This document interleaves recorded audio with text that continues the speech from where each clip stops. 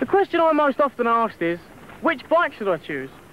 Well, that depends on a lot of things. First, you have to ask yourself what your goals in BMX are. Do you want to become a hotshot racer?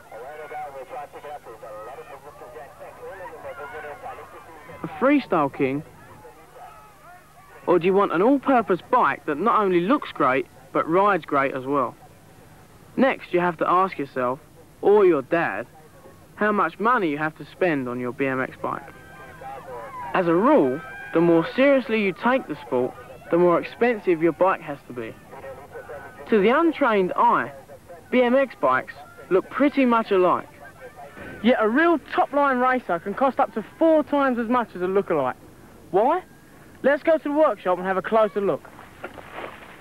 In BMX, cost is directly related to weight. The lighter the bike, the more expensive it is. A lighter bike helps you go faster and hopefully win more races. The secret is in the material, construction methods and components used. Ace bikes use thin-walled, top-quality tubing like chrome moly, which is lighter yet stronger than the heavy-gauge steel used on cheaper models. Light alloys are also used to construct components like wheel rims, chain wheel sets and sealed bearing hubs. This gives them strength and durability and leaves you with less weight to lug about. Now take a look at the welding, another area that separates the racers from the rest.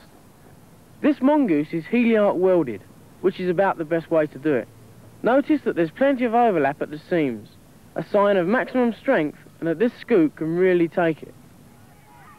In BMX, you don't have to worry about the size of your bike, because the handlebars and seats are adjustable. As you grow into your standard, you simply adjust their heights to suit you. And it must be stressed that you don't have to rush out and buy the top of the range bike. Only make sure it's track certified and that you buy it from a recognized, reputable dealer.